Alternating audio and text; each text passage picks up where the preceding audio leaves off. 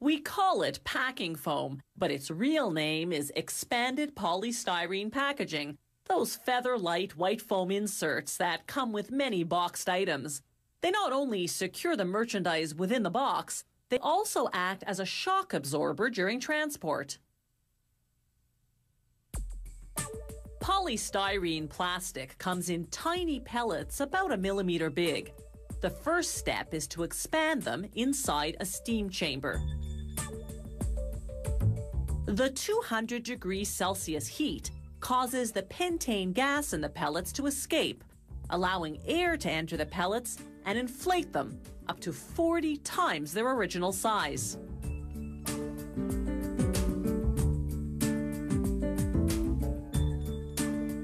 Here are the polystyrene pellets before and after expansion.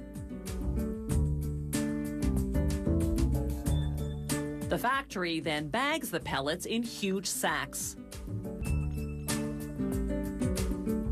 To make expanded polystyrene products, they start by dumping sacks of expanded pellets into what's called the block mold machine. The more pellets they put per cubic meter, the denser the product will be.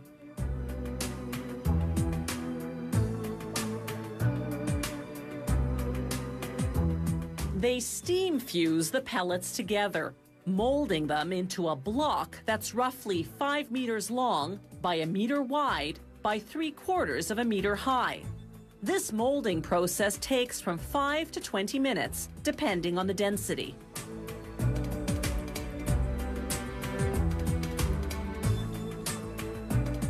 A scale built into the conveyor belt weighs the block to make sure it meets specifications. Depending on its density, a block this size can weigh anywhere from 45 to 200 kilograms.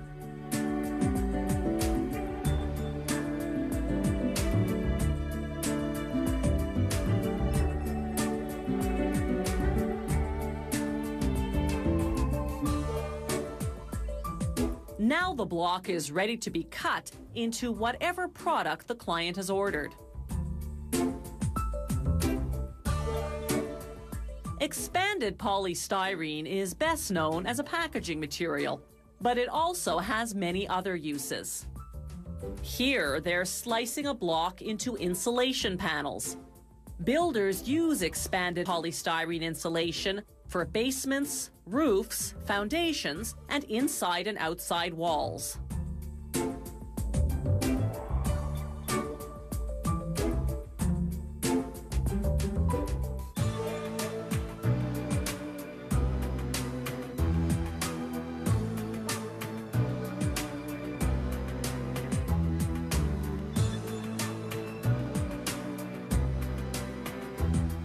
Regardless of the product, they cut polystyrene blocks using a copper and nickel wire that's electrically heated.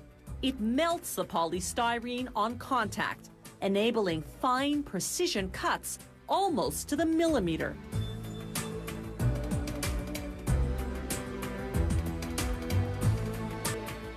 To make expanded polystyrene packaging, they custom cut the specific shapes required.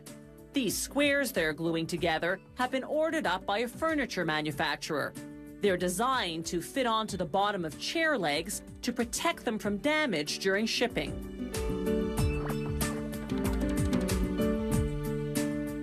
This machine handles more detailed and complex jobs. Its cutting wire is guided by computer software, so it can cut virtually any design. Expanded polystyrene is a low-cost alternative for making commercial signs that can be hung indoors or out.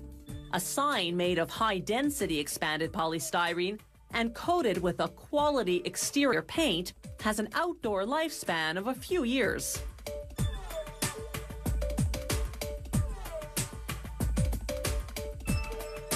This moldable product has endless creative and commercial uses.